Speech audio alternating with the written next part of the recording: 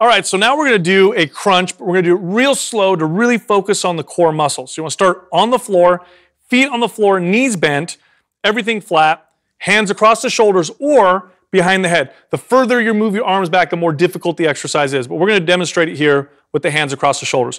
What you wanna do is you wanna crunch real slow, take you about 4 or 5 seconds, come up as far as you possibly can, squeeze the abs, and then come down real slow again. It's a very small movement, but the idea is to come up as far as you can and squeeze the midsection and hold that for about 2 to 3 seconds and then go right back down. Now, if you find that your neck starts to get real tired, go ahead and tuck your chin, and this is a little trick here. You can actually push your tongue up against the roof of your mouth. That actually activates more neck muscles, prevents some of that neck tightness.